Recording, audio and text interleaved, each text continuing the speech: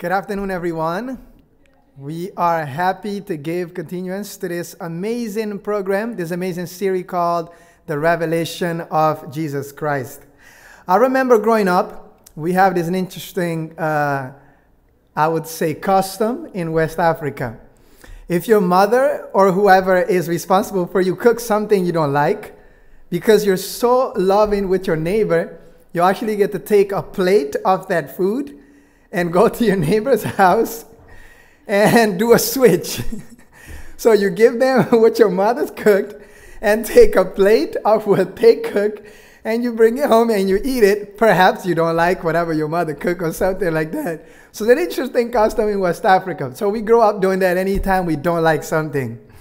Friends, I would like to say though, Christ Jesus was the bread of life that the Father as an amazing provider put upon the cross. And once you have come to him, you do not have to change him with any other recipe. That is the perfect recipe. And this is what we have been going through, the revelation of Jesus Christ. It has been sweet and amazing. And we would like to welcome you back for you that's watching online as we stream live from Ouachita Hills College campus. Today, the message is going to be from Joshua Holly. And the title is Bewitching Spirits. Bewitching Spirits. And the Lord is willing to do some mighty things. So please stick around and prepare your heart as we listen to music before we listen to Joshua. Thank you so much.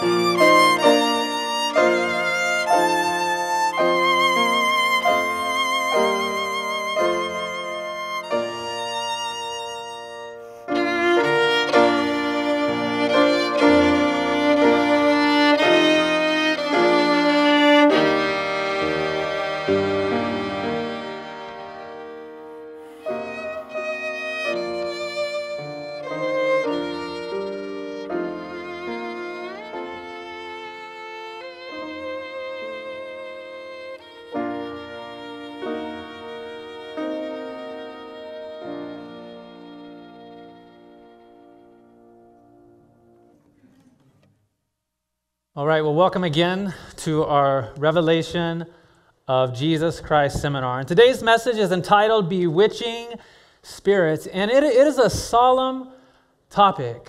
It's a very important topic that we have to discuss because it's Bible truth. And so I want to pray and ask you to pray for me that I can present this message in the love of Jesus and as graciously as I possibly can.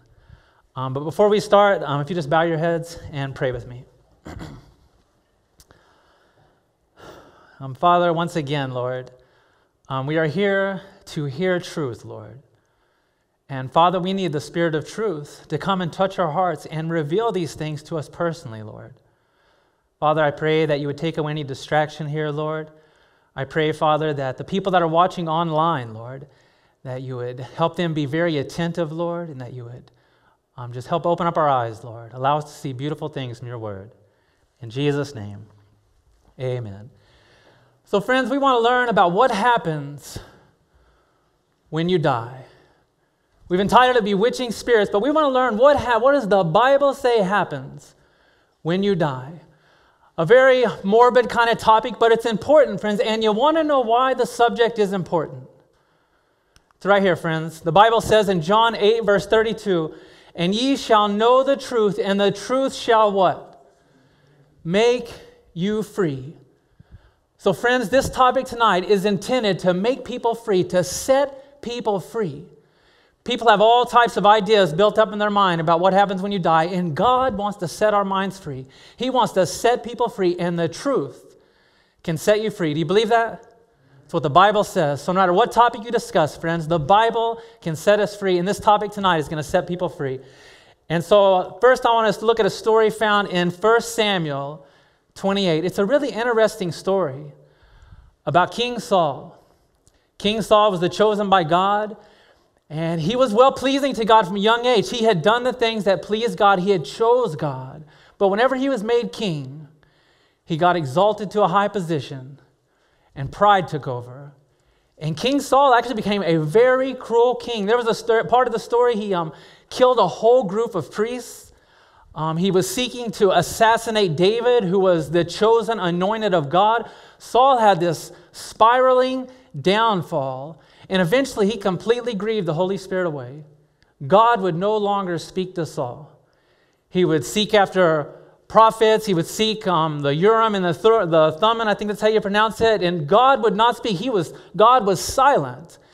And we see Saul got desperate, friends. And if you read the story, it says that, "Then said Saul unto his servants, Seek me a woman that hath a familiar spirit, that I may go to her and inquire of her." This was a desperate situation here, because Saul knew that God condemned seeking mediums and wizards and people that had a familiar spirit.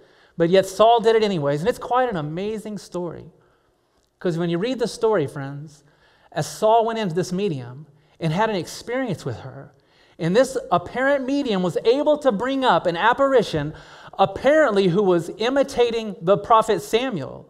Samuel had died several years ago, and you read the story, it's amazing, because as this medium was able to bring up a spirit that was impersonating Samuel, who was talking like Samuel, who was saying things that Samuel would do, and also gave a most discouraging message to Saul. And it's really interesting, because as this spirit was brought up, this spirit mixed a little truth in with some error. And this spirit was actually able to say some things that actually came true. The spirit, who was supposedly Samuel, told Saul that tomorrow you're going to die and your 3 sons are going to die. And when you read the story, friends, that's exactly what happened. In 1 Samuel 31:6, it says, "So Saul died and his 3 sons." So what the spirit said came true, but I got a question for you. Is a witch of the devil able to bring up God's dead prophets? Is that logical? You know, God today, friends, He wants us to be intelligent beings. He wants us to think for ourselves and make wise, logical decisions in our beliefs. Can a witch of Satan, does a witch of the devil have power to bring up God's prophets, the dead? That doesn't make any sense, does it? But I'm not saying that something didn't happen, because this witch was able to do something. Something happened there, friends. But the first question is, was the form that Saul saw actually Samuel, a dead prophet? What do you think? No, because it doesn't make sense. But you know what makes sense? The answer is found in 1 Kings 22:22. And he said, I will go forth and be a lying spirit in the mouth of all his prophets. So maybe it's that was a lying spirit. Now that makes sense. You know, because the devil has power. We're not here to exalt the devil, friends. But we need to be wise and understand that the devil has power. He has spirits too. And he can go impersonate the dead. He can do some crazy things, some mighty things, friends, that I've actually seen with my own eyes. But the Bible says that they are lying spirits in the mouth of all his prophets. The Bible says, for they are the spirits of devils working miracles. Did you know that devils can work miracles? Did you know that? Because the Bible says it, friends. The devil can work miracles. So we want to look at some questions tonight, friends. And one of them is, do dead people come back to converse with or to haunt the living? Has anybody ever seen the movie Paranormal Activity? You ever watch ghost movies or anything like that? I know some people have, and I know a lot of people watching have. You know, I'm not denying some things don't happen. I'm going to tell you a story in just a little bit, friends. But first, we want to see, what does the Bible say? Because what does the truth do? The truth sets you free, makes you free. So we want to learn Bible truth today, friends. So can dead people come back to converse with us? Can we talk to dead people? And do they haunt the living? The Bible says his sons come to honor him. This is speaking of the grave. When people come to honor their whoever is dead, it says, and his sons come to honor, and he knoweth it not. And they are brought low, but he perceiveth it not. So when people go to the graves to visit the graves, and they're brought low with weeping, the dead don't know that. The dead don't know that you're there. The Bible says, the dead know not anything, neither have they any reward. Any reward. The dead don't know anything. You know, when I was 14 years old, my grandmother, I was very close to my grandmother. She died. And I remember when she was alive, she didn't have any clue what me and my older brother were doing in our life. And we weren't doing anything good. But she didn't know that. But whenever she died, we thought that she went to heaven. That's what we were taught from a young age. And I remember me and my brother were up one night, and we were doing things we're not supposed to be doing. We were doing drugs and things like that. And we started getting creeped out, thinking, man, Grandma's up there watching us right now. She's up there watching us just destroy our lives. We were thinking when she was alive, she didn't know. But now that she's dead, she's just watching the misery on earth. And friends, that does not make any sense. And has anybody ever seen Judge Judy before? You want to know something? I learned something from her before. You know something she says? She says, if it don't make sense, it's not true. And let me tell you something, I believe that. If it doesn't make sense, it's not true, friends. And it doesn't make sense to think that my grandma was up in heaven watching the suffering of her grandchildren, friends. Praise God for the truth of the Bible. It says, neither have they any more a portion forever in anything that is done under the sun. It says, for there is no work, nor device, nor knowledge, nor wisdom in the grave. The Bible says in Psalms 115:17, the dead praise not the Lord. Psalm 6:5 says, in death there is no remembrance of thee. The Bible says, speaking of the dead shall return no more to his house.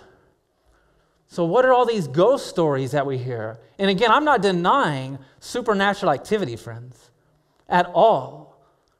Now, I'm going to tell you a story real quick. About 5 years ago, I moved into a house with my girlfriend. And let me tell you something, that house looked very close to that house right there. It looked almost like that, except the house was painted. But it was a scary, dark house, friends. And let me tell you something, when we moved into that house, we started hearing, as soon as we moved in, there was just an eerie feeling in the house. We began hearing things in the house, like footsteps. The walls would be creaking. We're like, okay, maybe this is just an old house. We're just gonna say this is just an old house. My girlfriend worked at a grocery store. And at this grocery store, she worked with a medium that contacted the dead.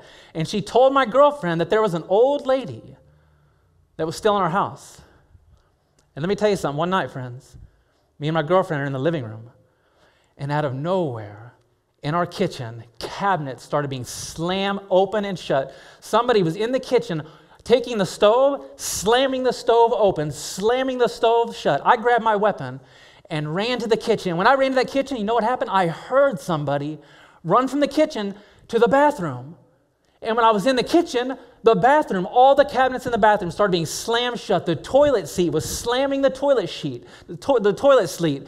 My girlfriend came to the kitchen with me. We ran to the bathroom, and we heard this demon in our home run from our bathroom back to our kitchen and start slamming cabinets, slamming our stove. There was nobody in our house, friends. There was nobody. There was not a person that was there, and it wasn't a dead person either, friends. But me and my girlfriend packed our stuff real quick, a backpack, and we left the house, and we went and slept in a Walmart parking lot that night. Scared. We eventually went back, and we didn't live in the house for very much longer, friends. But the question is, was that a dead person, or was that a lying spirit trying to torment us? I know it's real. And again, I know it's real, friends. I've seen other things, friends, that I'm not even going to tell you about, friends. I've seen some supernatural things, friends. But they are devils and lying spirits, friends, and God wants to teach us the truth. He wants to set us free. We don't have to worry about those things. We can be comforted. We can walk through a graveyard in the middle of the night and not be scared, friends, because those dead people are dead.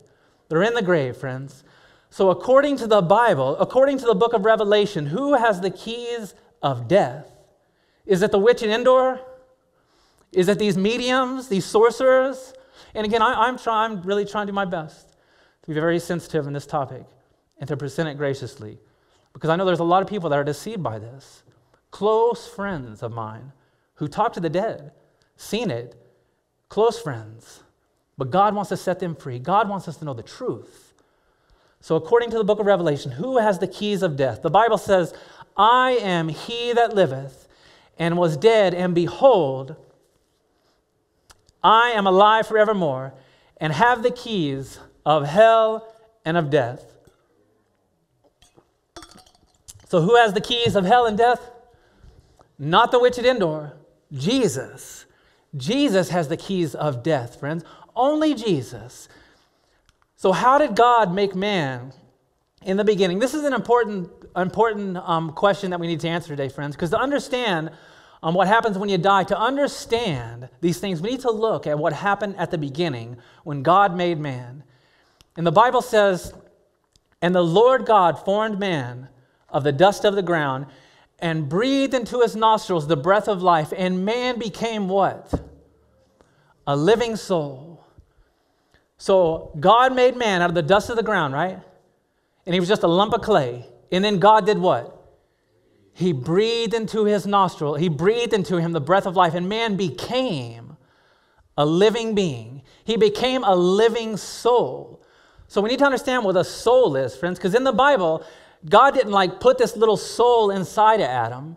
There's not like some type of entity that's inside of us that goes straight to heaven or goes straight to hell.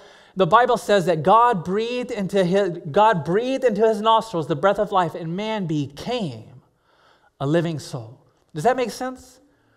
So you can't have one without the other. So it's man mixed with the breath of life makes a soul.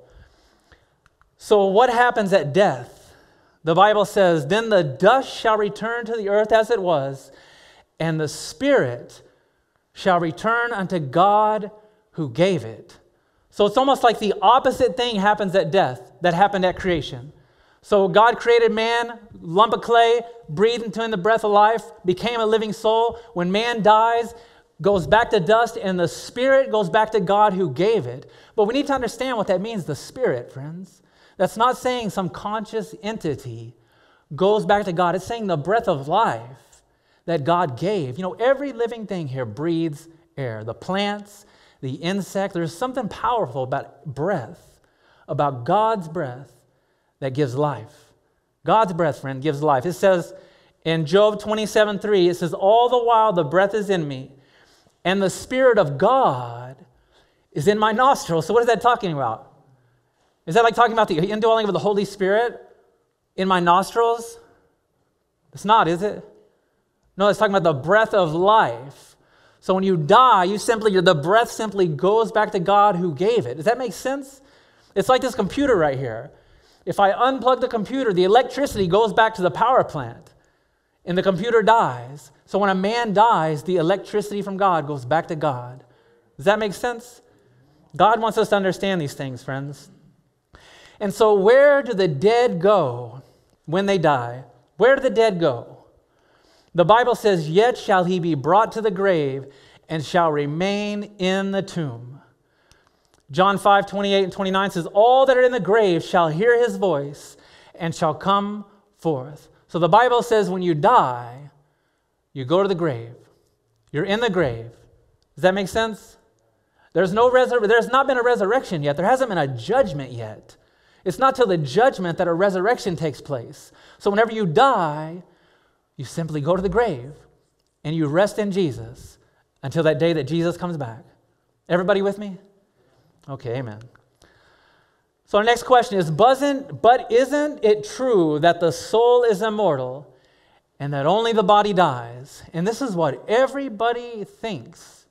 This is what I was raised up to believe. But again, friends, we want to just let the Bible speak for itself. The Bible is powerful, friends. The Bible can say it a lot better than I can do, friends. So what does the Bible have to say about the soul being immortal? The Bible says, "The soul that sinneth, it shall die." You know, the very first lie that's recorded in the Bible, the devil told Adam and Eve that if they ate that fruit, that they would not surely die. But the Bible says, "The soul that sinneth, it shall die." The Bible says in 1 Timothy 6:15, "The Lord, the King of kings and Lord of lords, who only hath immortality." Jesus is the only one that has immortality, friends. And he's offering it to us. Those that want to believe in him and trust him, he's offering us immortality, friends. But it's not given to you at birth. You're not born with immortality. It's a gift that God is seeking to give all those that will trust and believe in him. So next question is, when will the righteous be given immortality? Beautiful promise, friends. The Bible says we shall all be changed in a moment, in the twinkling of an eye, at the last trump. For the trumpet shall sound, and the dead shall be raised incorruptible. And this mortal must put on immortality. So there's nobody with immortality right now. It's only when Jesus comes that immortality is offered. It's not now. It's when Jesus comes. When Jesus comes, friends, he's offering us immortality. 1 Thessalonians 4:16, it says, "For the Lord himself shall descend from heaven with a shout, with the voice of the archangel, and with the trump of God, and the dead in Christ shall rise first." What a promise. I don't know if any of you have ever been separated from a loved one from death. But this should bring us hope and comfort right here, knowing that when Jesus comes back, friends, that he's going to raise those dead people up. And it's true. It's going to happen. He's given us plenty of evidence to believe his word. Next question is, how does the Bible repeatedly refer to death? The Bible says, in the story of Lazarus, it says, "Our friend Lazarus sleepeth." And the disciples didn't understand what he's saying right there. The disciples are like, well, if he sleeps, he'll be okay. So Jesus said, "Our friend is dead." He's dead. The Bible refers to death as a sleep. The Bible says, "Them also which sleep in Jesus will God bring with him." So the Bible says that when you die, you go to the grave and you sleep. Hopefully you're sleeping in Jesus. But regardless, friends, the dead are dead. And this truth is meant to bring peace to us and comfort. You know, I'll tell you, friends, my father passed away 10 years ago. And he was not a Christian man. He took his own life. You know, but learning this truth right here has brought so much comfort to me. You know, my dad, he lived a miserable life. He did. He was in so much pain his whole life. He lived on pain pills. But you know, now I get comfort knowing that my father is resting in the grave. He's sleeping. He's not in eternal torment right now. And he's not up in heaven looking down on the sorrows of this world. My father is resting peacefully. No more pain. He's in the grave. And that's what this truth is supposed to do, friends, to bring us peace and comfort and hope. That's what God's word does, friends. No matter what you're going through in life, friends, God's God's word is meant to bring us peace, friends. Psalms 13, verse 3 says, "Consider and hear me, O Lord my God, and lighten my eyes to sleep the sleep of death." The Bible continually refers to death as a sleep, friends. So learning all these things, friends, since wizards, witches, and psychics cannot contact the dead, who are they contacting? Who are they contacting? The Bible says in Revelation 16:14, they are the spirits of devils working miracles. So next question is, why does Satan want us to believe that the spirits of the dead are really alive? Why does Satan go through all this to try to make us believe that the dead are alive? The Bible says, "For there shall arise false Christs and false prophets, and shall show great signs and wonders, insomuch that if it were possible, they shall deceive the very elect." But he says, "Behold, I've told you beforehand." The devil's trying to deceive us, friends. You know, what would you think if you saw a dead family member and they started trying to tell you heresy about the Bible? What would you think, friends? What would you think if you saw someone you knew was dead? Would you listen to them? Because let me tell you something, this isn't just talking about the few. This stuff is happening now. It's happening today, friends. The dead are appearing all over the place, friends. And they're talking to people and communicating things with people. We need to know where the dead are, friend. They are in the grave. They are sleeping. That is not the dead, friends. It's not the dead. And Jesus says, "Behold, I have told you before." God wants to open up our eyes, friends. Next question is, how effective will Satan's use of these evil spirits be in the last days? And you know, I pray there's some people, if not here, that are watching online, that have been dabbling in some of these things. Because God wants to show you what's really going on so that you will know that those are not the dead. And so you can know that you're dabbling with fallen angels, friends. Because the Bible says, "By thy sorcery," speaking of the devil, "were all nations deceived." The Bible says in Revelation 18, verse 2, "Babylon the Great is fallen and has become the habitation of devils and a hold of every foul spirit." Revelation 12:9 says, "That old serpent called the devil and Satan, which deceiveth" how much of the world? All the world. We need to be wide awake today, friends, and not being caught up in these deceptions, and understand the Bible and the truth of the Bible, friends. So next question is, how does God regard these miracles by evil angels? And I want to tell you, friends, this question right here and these next few slides, I was this close to taking out of my presentation. And as I was taking them out of my presentation, God so heavily said, "No, you preach the truth. Preach the truth. Preach the truth." And that's what God has called me to do, friends. The Bible says, "A man also or woman that is a wizard shall be" what? "Surely put to death." You know, I'm not suggesting that we go back to the dark ages and that we begin killing these people. But it's important we see how serious God is about these things. He says, put them to death. It's serious, isn't it? God's not playing, friends. And the devil's not playing either. The devil is playing. He's playing the game of life with you and me. The Bible says, "Some shall depart from the faith, giving heed to seducing spirits and doctrines of devils." The Bible says in Ephesians 5, verse 11, to have no fellowship with the unfruitful works of darkness. Galatians 5, 19 through 21 says, "For the works of the flesh are manifest, which are these: adultery, fornication, uncleanness, lasciviousness, idolatry, and witchcraft." Revelations 21:8, it says, "Sorcerers shall have their part in the lake which burneth with fire and brimstone, which is the second death." God is giving us a warning, friends. A warning. Because the truth is what makes you free. And friends, this is the truth. And we need to understand these things. And maybe, like I said, I know people that dabble around with this stuff. I know them back home. And they've had real experiences with supernatural beings I remember I tried to talk to one time, and they got so scared, they didn't want to talk to me.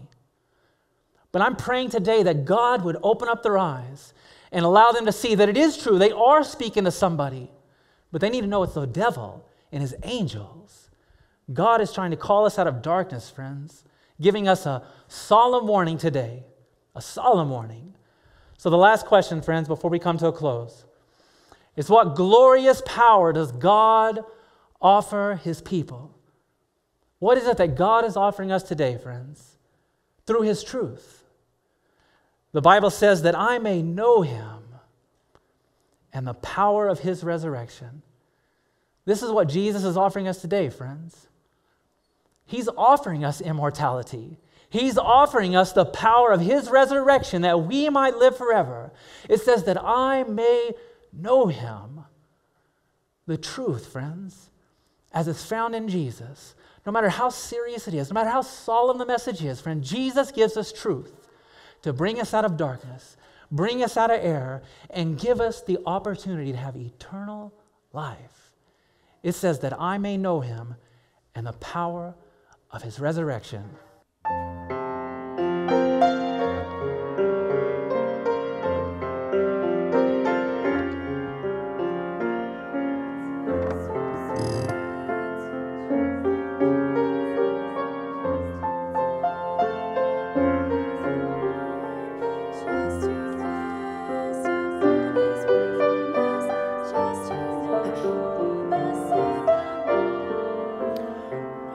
How sweet to trust in Jesus, just to trust his cleansing blood, just in simple faith to plunge me neath the healing cleansing flood. Jesus, Jesus, how I trust him, how I proved him o'er and o'er.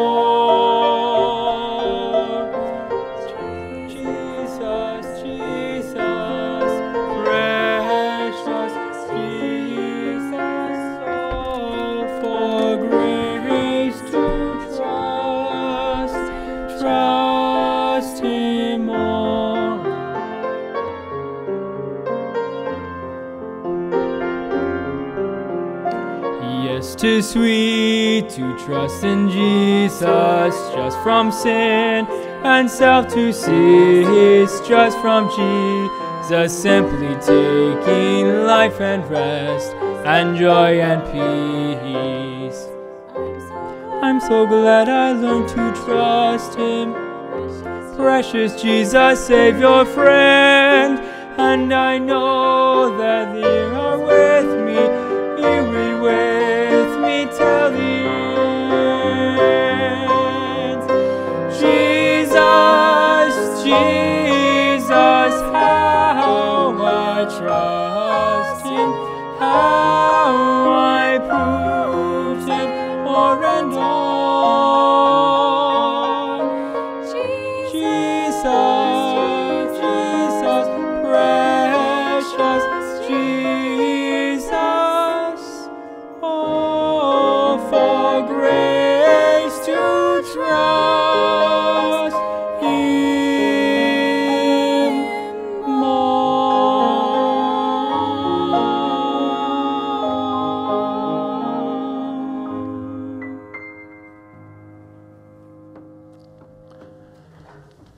Amen. Amen. So there is nothing sweeter than trusting in Jesus. Nothing. And he's proved himself to us. He's given us his word, and he has proven himself to us, friends. There's nothing better than trusting in him. And these topics, friends, again, are given because the truth is what makes us free, friends. Jesus today, friends, doesn't tell us these things to scare us. He gives us these things to have our eyes open and be wise people in these last days because Jesus is offering us eternal life. Eternal life. Live forever, never die. How many of you would like to have eternal life?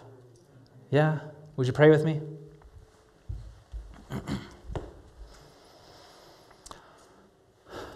Lord, we thank you for the truth of your word, Lord.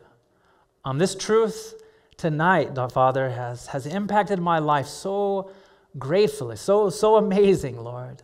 I used to be so fearful, Lord, but through this message, Lord, the fear has been lifted off, and my eyes have been opened, Lord, and I pray that that same experience could be upon all of us, Lord, that you could open our eyes, allow us to behold truth as it's found in Jesus and found in your word. And I pray that fear would depart out of our lives forever, Lord, concerning this topic of what happens when we die. And Father, again, we just thank you, Lord, pray that you accept all of us today, Father, and pray that you continue to draw close to us. And again, Father, we thank you and we love you in Jesus' name. Amen.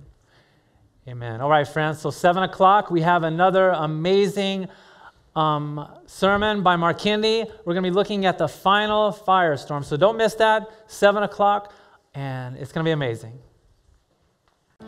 We're so pleased you could join us for this special event here at Ouachita Hills College and Academy. If you've enjoyed the programs just as much as I did, make sure you like, share, and subscribe. Also, if you want to help support the making of these programs, you can find the donation information in the description box below. Thank you so much for joining us. May God richly bless you.